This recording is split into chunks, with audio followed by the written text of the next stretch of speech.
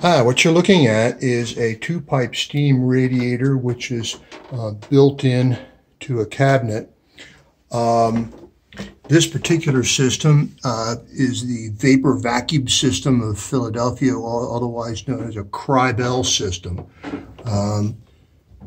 You would adjust the amount of steam vapor entering the radiator, so most of the steam would be condensed by the time it got to the end.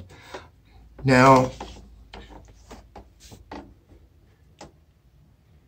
there is a radiator L, and that's where the problem lies. A lot of these companies had little bits of stuff and things which they could patent and in order to gain some market share. So this was out of Philly. This is being filmed in Baltimore. And so Kriebel is down here. I don't know about your particular area. This is your typical radiator L for hot water system. This is a new old stock. You can tell by the fact it's been nickel plated. And what the problem was is this would stop heating.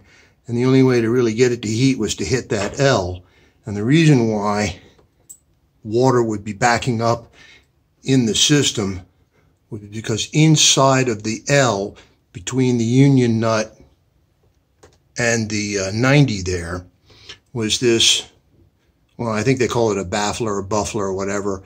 The idea was if steam was on the wrong side of the system, this would prevent it from going back up into the radiator the wrong way, but water was supposedly allowed to pass, but this would get stuck.